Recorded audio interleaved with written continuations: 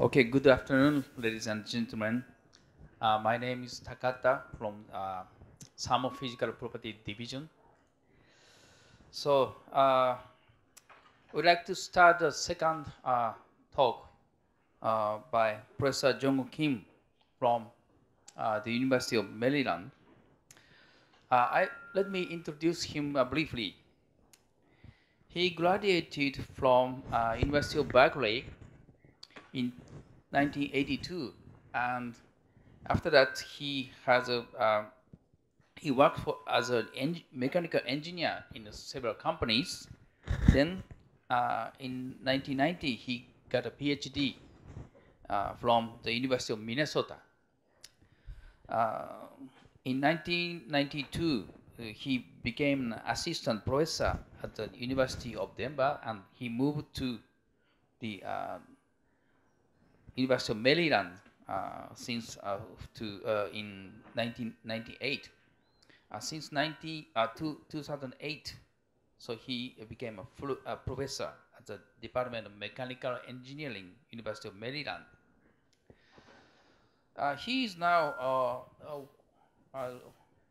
staying with KAIST during his sabbatical leave. So this is a very good chance to invite to Kyushu University. And his field is the heat transfer. He's definitely one of the key person in the world heat transfer community, especially in the area of boiling heat transfer. Today's talk is the flow boiling heat transfer mechanism using infrared thermography. So, please start. Thank you for the very exaggerated introduction.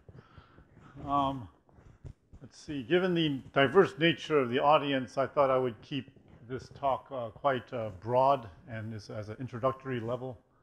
I would like to talk about some research that we've been doing under NASA support. It's called infrared-based flow boiling heat transfer measurements. So this is completely different from catalysts. This work was done by people in my group. Taewon Kim was a postdoc from KAIST. He spent one year in my lab. The other people are PhD students, and Sergei Desyatun is a research professor, and John McQuillan is my grant monitor. We've been working together for the last about 17 years. So we had a pool boiling experiment on the International Space Station that finished last year, and we've been working on flow boiling for the last 3 years or so. So I would like to discuss this technique that we've developed, and as well as some preliminary measurements based on this. So first of all, why is NASA interested in boiling heat transfer? Okay, well, it turns out that boiling is central to many technologies that NASA is interested in. For example, if you wanted to send an astronaut from the Earth to Mars, okay, it's going to take 6 months to go there and 6 months to come back. And if you wanted to provide enough water for the astronauts to survive on during this going and return period, and then if the astronaut would just drink it and throw it overboard, you could never provide enough water up there. Okay, so all the water has to be recycled. One candidate is distillation processes, for example. Another one is heat exchangers. All the heat exchange on the International Space Station is done by single-phase flow. So you have cold water and hot water, and it's remaining liquid. Okay. If you can make boiling heat exchangers, two-phase heat exchangers, the heat transfer is much higher within these heat exchangers, so you can make them much smaller and more compact. And it costs now about $10,000 per kilogram to send something up into low Earth orbit. So every kilogram you save, you're going to save money. You can also provide more space to the astronauts, etc. So that's the motivation for studying boiling heat transfer. One of the motivations for studying boiling heat transfer in low gravity environments. NASA published this critical path roadmap, and they said that they came up with a bunch of risks to their success. And one of them said that the inability to acquire, transport, and reject waste heat from life support systems is very crucial for their capabilities. It was rated red for proposed missions to Mars and yellow for proposed missions to the moon. So Why do you use boiling to transfer heat? Well, it turns out that phase change processes can require an enormous amount of heat to occur. Liquids, when they're close together, you have the van der Waals forces holding them together. If you want to convert that to a vapor, you have to input a lot of energy to overcome these van der Waals forces and to remove these water molecules, for example, to a much farther distance from each other. So it requires a large amount of energy, and it also occurs at a constant temperature.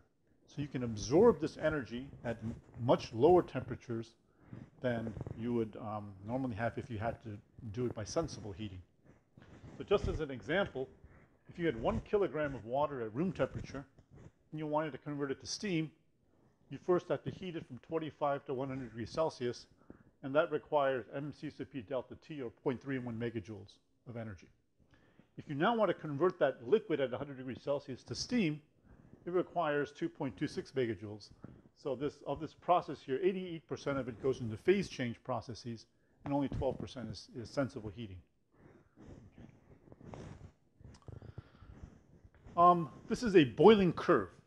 Okay, so what this is a plot of the wall heat flux versus the wall superheat. So this is the wall temperature minus the saturation temperature. This is the temperature the liquid boils at.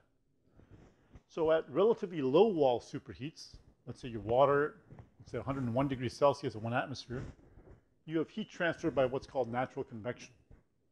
Okay, so this is single phase. Nothing's boiling. The superheated water, and it's being removed. Once you get into the nucleate boiling region, however, you start to get boiling occurring, and you get a relatively strong increase in your wall heat transfer with a small increase in your wall temperature. So this is a region that's very good to be in because you can provide enormous amounts of energy at low temperatures. If your independent variable is your wall heat flux, like you have in an electronic component, a computer chip, or a nuclear reactor, though, if you increase your heat flux slightly beyond this point, okay, at this critical heat flux, you're generating vapor very, very quickly, and for some reason, which we don't understand completely why, the supply of liquid to the surface starts to decrease. Okay, and if you increase the heat flux slightly beyond this point, you jump out into this film boiling region where you're covering the heater with vapor, and that's a very poor heat transfer mechanism. So if you had a nuclear reactor, for example, you would burn out, or you would melt the core because the temperature would rise to very high levels. If you had a computer chip, it would burn out. Okay, so it's very important to know how the various processes or various factors affect this critical heat flux point. So just as a little tutorial, these are some videos that were taken by a colleague of mine, Professor Seung-Moon Yu, at the University of Texas at Arlington. And this is a platinum wire, or this is a nichrome wire, I'm sorry, and immersed in a fluid called FC72. And what they're doing, he's passing an electric current through this wire and is removing energy from that by this boiling process. So this is the low nucleate boiling region where you have these individual bubbles growing and leaving the surface and removing energy. Okay? This is high nucleate boiling. So in this case here, you have more bubbles being formed, and a lot of these bubbles, they merge laterally, they can merge vertically, okay? But you still get a lot of heat transfer. In this image here, we are going into the critical heat flux process, through the critical heat flux process to the film boiling regime. So here, what's happening is we have nucleate boiling in this region here. In this region here, we're starting to get film boiling. So this wire here in this portion is completely covered by a vapor film continually. It's still generating power internally. So the temperature here is rising. It's heating up the wire next to it. And so as time goes on, the wire gets hotter and hotter and hotter, and we transition into the film boiling regime in this case here. So now I would say about here is all film boiling, and here is nucleate boiling, and pretty soon we're going to get the entire wire covered by a continual vapor film. So the wire temperature is increasing dramatically. This is an example of film boiling here. And you can see that we have this wire which is at a much higher temperature and it's expanded. That's why it's bowed. And we have these great blobs of vapor just, coming off, vapor being generated. The primary heat transfer mechanism here is not phase change. It's radiation and conduction through the vapor film. Okay. And this is an example of burnout. So at this condition here, this wire here is glowing white hot because it's at a very high temperature. And in fact, we're going to get melting of this nichrome wire in a little bit. You'll see right around here, the wire is going to melt. Okay, so it's obvious that it's like 1,800 degrees Kelvin. And you see a break in the wire now. Once the break in the wire occurs, you have no more current flowing. And as a result, you go back down the boiling curve. The wire gets cooled, and you traverse the boiling curve again. And you're going to go down the boiling curve in this case. So this just illustrates the different mechanisms for pool boiling. Okay. What we are interested in doing is looking at the mechanisms by which heat is transferred during flow boiling. So in this case, the bulk fluid is moving. Okay. And there are many models that have been proposed over the years regarding the heat transfer. So this is a superposition model of Chen. This is another sort of superposition model that's similar to that. This is a flow regime-based model of John Thomé in Switzerland. And he's proposed a structure where you have a liquid slug, an elongated bubble, a dry zone, and he can predict the heat transfer here. He can predict the heat transfer here, and then, this can be wets. But so he can get the overall heat transfer, but no one's been able to make local measurements of the heat transfer to verify these submodels. Okay, so that's really desired. We would like to measure local heat transfer so that we can verify this. But the other models are proposed by Mudawar as well. This is an example of heat transfer in 1G, in Earth gravity, and this is in low gravity, produced by an environment in an aircraft. And what we're interested in from NASA's point of view is, if you have flow boiling, beyond a certain velocity, if the velocity is high enough, it doesn't matter if the tube is oriented vertically or horizontally or sideways, and it doesn't matter about the gravity level. Okay? So what we're interested in finding out is this velocity, in this case about 1.5, beyond which the heat transfer is not affected by the gravity level. Or if you're at a velocity lower than that, what is the degradation in the heat transfer? So we want to be able to predict what the heat transfer is and how that's altered at different gravity levels in this case. So that's the overall objective. So if we look at the heat transfer produced by boiling, it's a function of many variables: the diameter of the tube, the velocity of the vapor and the velocity of the liquid, the gravity level, the quality, the wall superheat, the amount of wall subcooling or the bulk subcooling that occurs, a bunch of fluid properties. If we use the dimensional analysis, we can come up with about 10 or 11 different non-dimensional groups, which makes it very difficult to characterize because it's sensitive to all of these. Okay. If we confine ourselves to a given fluid, however, these property ratios remain constant. They sort of drop out. And it becomes a little bit more manageable. So instead of 11 properties, dimensional groups, we only have about 7 or 8. And these are a function of these variables here. So it makes the problem a little bit more manageable, but it's still a very, very complex problem. Okay. This is a review of some flow boiling work that's been done to date, mainly in microgravity area. So this is Professor Ota's experiment at Kyushu University. He has a JAXA experiment. This is supposed to be on the International Space Station in a few years. But he has 2 test apparatus. One is a metal heated tube. So the fluid comes in here. You have this metal tube as a heater wrapped around it, and the fluid comes out. And he's able to measure the overall heat transfer and overall heat transfer coefficient within this tube. But he cannot measure local heat transfer with this tube. In this case, and you cannot see the fluid here. He has another test section, a transparent heated tube, where you have a glass tube and a gold film coating on the inside that serves as a heater. So he can look through this thin gold film and look at the fluid. And he can also get the heat transfer average over this length. But he can, so these three lengths, he can get the average heat transfer, but he cannot, again, get the local heat transfer. All right. This is some people in Italy. They have a quartz tube with a heater wrapped around it. So you can see through it. You can see the flow visualization. You can look at the bubbles. But the boundary condition here is not so good. It's not very well defined. So if you want to do some numerical simulations, you couldn't. And also, you can only get an average heat transfer in this case. Professor Mudawar, this is Zhang and Mudawar at Purdue University. He again has this copper block with some heaters resistively soldered onto it. And again, he can only get time averaged, area averaged heat transfer measurements. No local measurements at all. This is some work that's been done by people in France. I won't go through that. So if you wanted to design an experiment that we could measure all these quantities, what kind of characteristics would we want? Well, first of all, we want a realistic geometry. And so we decided on a circular tube. It's the simplest geometry.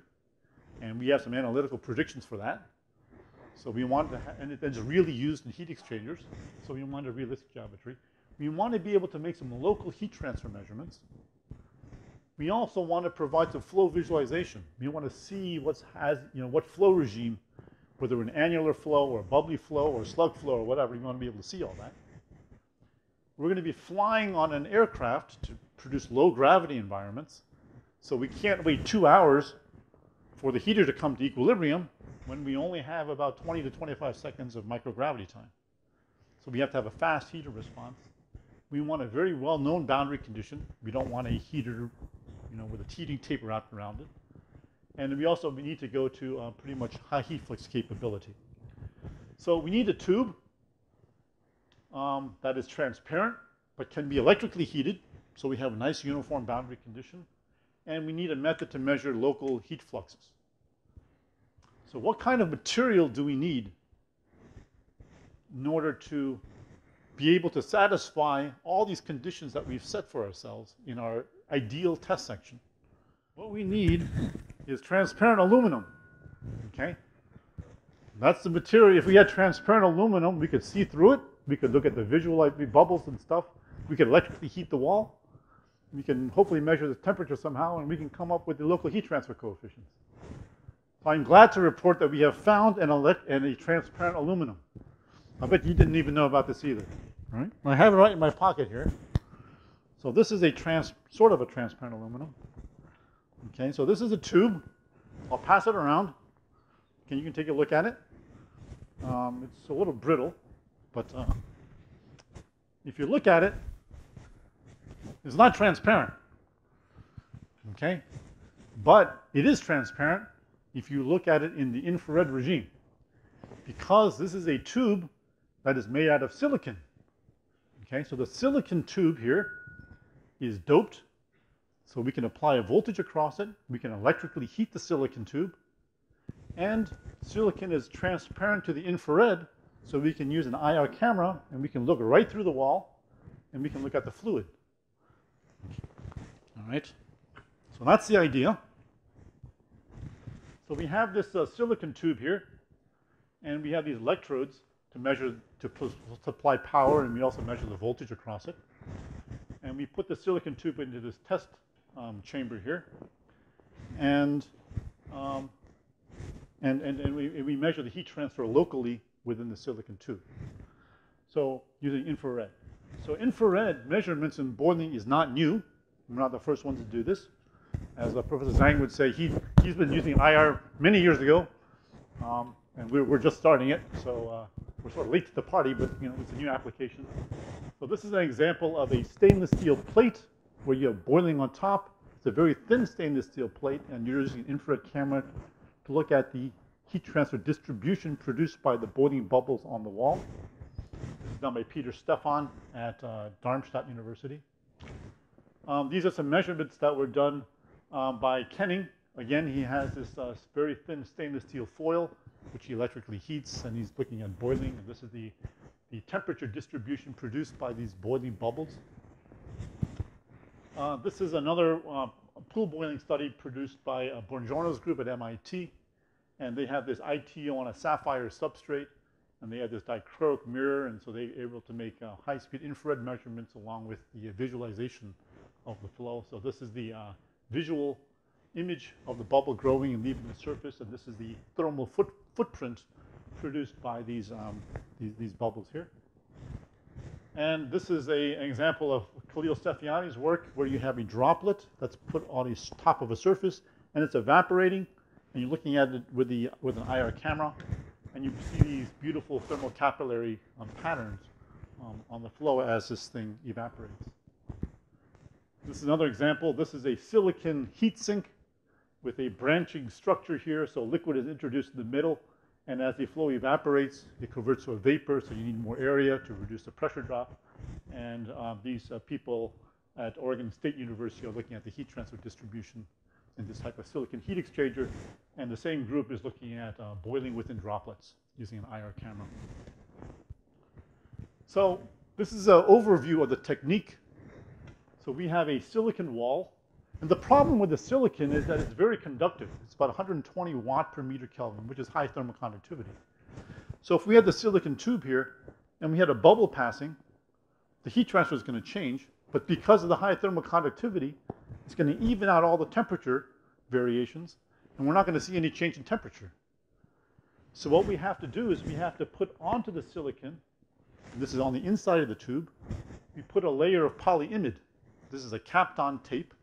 It's this orange electrical tape that's transparent and is used to insulate electronic components. We put a very thin layer of polyimide plus the adhesive, and this has a much lower thermal conductivity. So if the heat transfer here changes, and we have a very thin black paint that's on top of this, if the heat transfer coefficient here changes, it produces a much larger temperature variation across this very thin insulator because of this low thermal conductivity. And we use this IR camera to back out what this temperature is. Unfortunately, we have a layered structure. So if we have, let's say, energy being emitted by this black paint, this energy, part of it's going to be absorbed in this polyimide. What's left is going to reach this interface. Part of it could be reflected back towards the interface, and part of it will be transmitted. Part of that energy can be absorbed in the silicon. Again, it can be reflected again. And only a part of this energy is going to reach the IR camera. Of this reflected energy can go back, be re-reflected at this interface, and part of it can go back to that black paint, which is not completely black, so part of that is reflected again.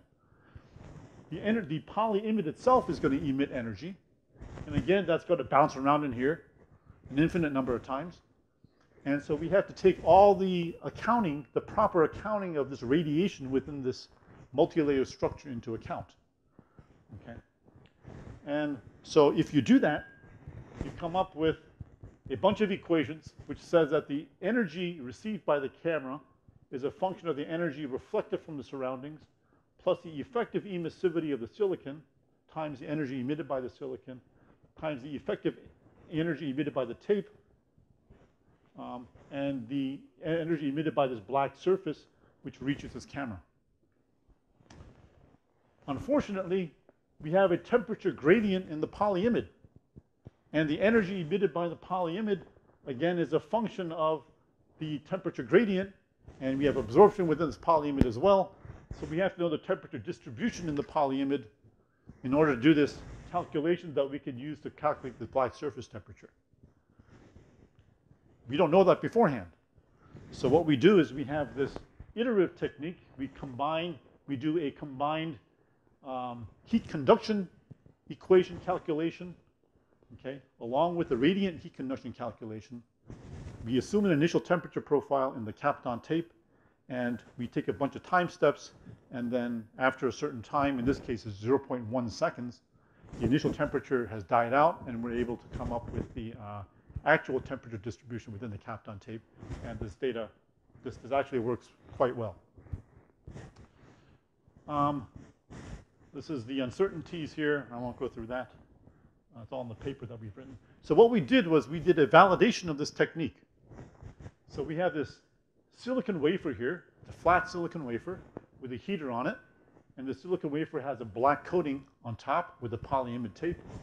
We have these gold mirrors so that with this IR camera, we can directly measure the temperature of the top surface with the IR camera, but we can also measure the energy emitted by this whole structure through the bottom. And so the energy that we measure from the top is given here. The energy we measure from the bottom is given here. And through this calculation procedure, we take this data, we correct it to obtain the top surface temperature data, and then we're able to validate it with a direct measurement. Okay? So what we've done was we did this, and then we took an air jet, and we cooled the temperature, this heater down, and then we turn the air jet off so the heater comes back up again in temperature. And if you, so this blue symbol, blue line is the bottom temperature that we measure. This red line is what we've corrected for, and this green line gives the direct measurement from the top. And you can see that these two agree very, very well. So this entire procedure works quite well. In this case, we were cooling the top surface down with an air jet, so the temperature was dropping, and then when we turn off, it recovers again. Okay, so we're able to get this top temperature measurement from the bottom view once we've done all the correct property measurements, etc. Whoops. Okay, so this is another example here. In this case, we've put a droplet of liquid on the silicon surface, and we're going to be measuring the heat transfer distribution produced by this droplet as it evaporates. So this is an example of that. Let me go to the next one here. So this is the top view of the droplet coming down and striking the surface. This is actually the bottom view, the raw IR image. This is the temperature produced by this droplet as it evaporates. And we take this data and we convert it to the heat flux with our technique, and you can see that we can measure with high spatial resolution and high temporal resolution what the heat transfer is. Okay. All right, so we have this silicon tube here with a Kapton tape on the inside. We build this flow loop, and in this particular case, we have the Kapton tape with a black coating on one side. We have the Kapton tape with no black coating on the other side. And we have this mirror arrangement so that we can look through the Kapton tape at the flow, and we can make the temperature measurements from this side. So with using one IR camera, we can do both the flow visualization as well as measure the local heat flux. Okay. So we have an experiment now. We have a technique with which we can use to measure local heat transfers within tubes and hopefully validate mechanisms. What we now need is a way to produce microgravity. So how do you do that? Well, there are numerous ways of doing it. And as you go down this list, it becomes more expensive and more complicated. First one is drop towers. Okay. Then it's aircraft. Then it's a sounding rocket. Then the space shuttle, and ultimately the space station. Let me talk just about these two here. Well, this is the drop tower. This is not a drop tower. This is a Tokyo tower, but the height that you have to drop a package from, if you want a certain time t, is 1/2 gt squared. So if you wanted 1 second of microgravity time, you could drop it from about a 1.5 story high building, which is maybe about this high here, right? If you want 2 seconds, you have to multiply this by a factor of 4. So you need 6 stories. If you want 10 seconds, you need 490 meters high. And the new Tokyo tower here is 634 meters high, and plus they will not let you drop anything off of it. And you also have air resistance to consider at this height here. So it's not easy to get long microgravity times, okay, in a drop tower. But the quality of microgravity is very high, okay, in this case. So this is a 2.2 second drop tower at NASA Glenn Research Center in Cleveland. This is a river down here, and this is a cliff, and they built this tower here. So you have your test package up here. It's held up by piano wire, and when you're ready to run, you clip the piano wire, the test package drops, and it hits a airbag at the bottom, and it slows it down. And then the graduate student then pulls it back up again, and you're able to repeat this about 10 times per day. This is a 5.1 second drop tower at NASA.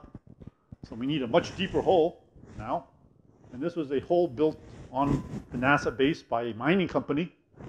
And in this case here, this is the test package that was up here. It's falling, and it falls into the big tub of styrofoam pellets, okay, which slows the package down. But for this 5.1 second drop tower to get high quality microgravity, before it drops, they close this hole off, and they have these big vacuum pumps which pump all the air out. And that's a very expensive, time-consuming process. So in this case, only 2 drops per day can be made. Okay. This is the longest drop tower currently in existence. There was a 10-second drop tower in Hokkaido. But they closed that down because it was too expensive to operate. But in this case here, it's a 4.1 second drop tower. It drops about 110 meters. This is in Bremen, Germany.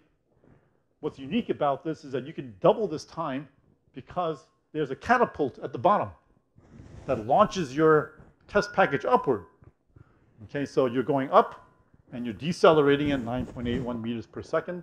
You reach the top and then it falls back down again. And the whole time it's accelerating at minus 9.81 meters per second. So you can get about 9 seconds, and this is a very nice facility to work with. It's still not long enough for us, though.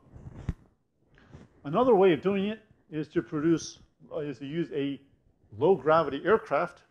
NASA's aircraft is called the Vomit Comet. It's very appropriately named because about 50% of the people that fly on this, they get sick the first time they fly. They get used to it after some time, but they do get sick. So in this case here, the airplane is flying at about 6,100 meters, and then you experience a 1.8 G pull-up. So this is, you're going down like this.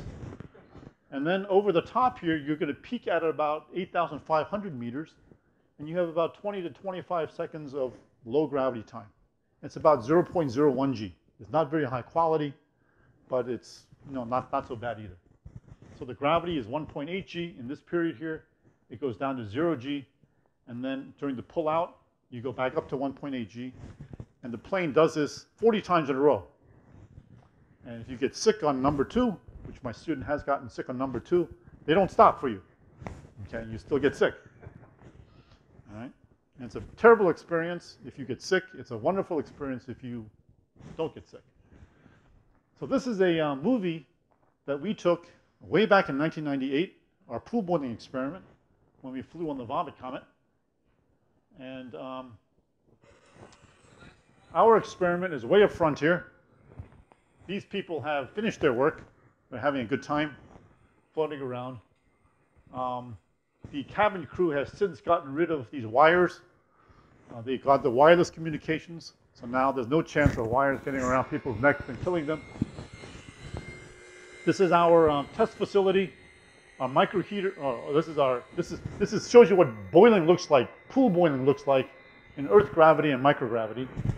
This is me with a bag about to get sick. My student is amused that I'm about to get sick and he's not. And this is me floating and throwing up at the same time. In microgravity, it's a big mess because it just sort of floats around. It gets all over your face, and the tester comes around with these big white wipes to wipe your face off with. But this is pool boiling in microgravity. So this is a heated surface here, and boiling occurs. And this is during the pull-up period. But then when the gravity goes away, there's no reason for the bubbles to leave anymore. So they hang around the surface, they coalesce, and they form this big, large bubble. And that causes dry out on the surface. So the heat transfer goes way down. Okay? And you can see that the gravity level is not quite 0. These bubbles are very good accelerometers. But then as the gravity level comes back, 1.8 G, the bubbles get pulled off again, and you get what you normally expect to see during boiling. All right? So this is pool boiling. We're doing flow boiling. So we built a test apparatus that contains this silicon tube, this heated silicon tube, and this flow loop. And these are 2 of my PhD students that are actually flying this week again on the NASA aircraft. And this is an example of flow visualization. So this is flow boiling within the silicon tube, but this is in 1 G. And this is with a fluid hexane. And so the fluid is coming up from the bottom, okay, and it's moving upward. And you can see a bubble forming here, okay, and you get these, you get what's called churn flow. In this case here, you have vapor going up, the liquid coming down, and because of the gravity, and they're fighting against each other, so the flow is quite chaotic. But you can see that, you can see right through the silicon tube. You can see the flow regime. You can measure temperature variations within the fluid itself, okay, from this. So this is quite promising as a heat transfer technique as well as a flow visualization technique. So again, you can see as this bubble moves, that in the wake of the bubble, you see these temperature variations within the liquid. Okay. So this is an example. This is so flights that we made last year. This is microgravity. So the fluid is actually coming in this way and flowing out here. The tube is heated, and so we're able to measure the local heat transfer variation along this tube as this fluid evaporates. So what we've plotted here is the heat transfer coefficient as a function of distance along the tube here. And this is the wall temperature on the outside and on the inside. This is the local heat flux that we measure using this technique that I just described. So from this measurement, we can come up with this heat transfer coefficient here. And if I play this for you, whoops, this is fine. Okay, so this is how the heat transfer coefficient is changing along a line at the center of this tube, okay, with time. So this is the distribution of heat transfer coefficient versus time. And we can do this with many lines, of course, and get an area. But we believe this is the very first technique, this is the very first measurement of the local heat transfer within a tube during flow boiling. Okay, everything else has been time average heat transfer and area average heat transfer. This gives you local time resolved heat transfer measurements. Okay, so you can see that it's dry out here, the heat transfer coefficient is 0. The fluid comes, re-wets the surface, and you get this spike in your heat transfer. So we can study quenching effects using this technique. We can study many different effects. So what we have found to date, this is all very preliminary data. If you're at a high flow rate, 500 milliliters per minute, this is the solid symbol, the blue and the red, there is no variation in heat transfer coefficient with distance along the tube. However, if you go to a lower flow rate, around 100 milliliters per minute, you do see that in low gravity, which is the blue symbols, you get a lower heat transfer than in the high gravity period. And this is a 6 millimeter inner diameter tube, the same diameter as the tube that I passed around. And you can see that as the flow rate, at higher flow rate, you don't see anything, but at lower flow rate, you start to see a variation. So currently, we're exploring this area in much more detail this week. And we're also looking at different tube sizes, 4 millimeters as well. We can also use this technique to measure liquid film thickness. Okay, so if this is your silicon tube here, right? This is your silicon tube here, and you have a liquid film here, all right? And you have a high temperature source here, a high temperature, you're looking at something that's hot. The energy the camera detects is a function of all these things here. It's a very complicated equation, but it's a function of this delta only. Okay, so we can make measurements with and without liquid flowing, and we can determine what this delta is. So we can use this technique to measure local film thickness along the wall as the bubbles pass and during annular flow, etc. Right. So anyways, details of this technique have been published. It was published late last year. It's available in the International Journal of Multi-Phase Flow. We're repeating the data, in this case, with a 4 millimeter ID silicon tube this week. My students flew last night in Tokyo time. We're also analyzing this heat transfer data to look at heat transfer mechanisms, and we're also looking at the feasibility of IR to obtain film thickness measurements. One other project that we recently started this year, just a few months back, is you see these plate heat exchangers everywhere. They're used in refrigeration units. They're used on ships. They're used, in process plants, etc. This plate heat exchanger consists of these herringbone patterns, right? These plates are, bolted together or they're welded together, and the flow within these is very, very complicated. But what we would like to do is to look at the flow process within this heat exchanger, of which very little data is available, and certainly not any local data. So we're in the process of making two plates out of silicon, one with this herringbone pattern, and we're going to put those plates together. We can heat the outside, and we can use an IR camera to look through, and we can do flow visualization, and we can make local heat transfer measurements within this very complicated herringbone structure for both single phase as well as boiling evaporative conditions.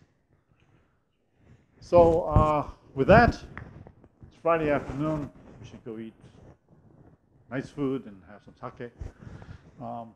I would like to end my talk, and I'd be happy to answer any questions that you may have.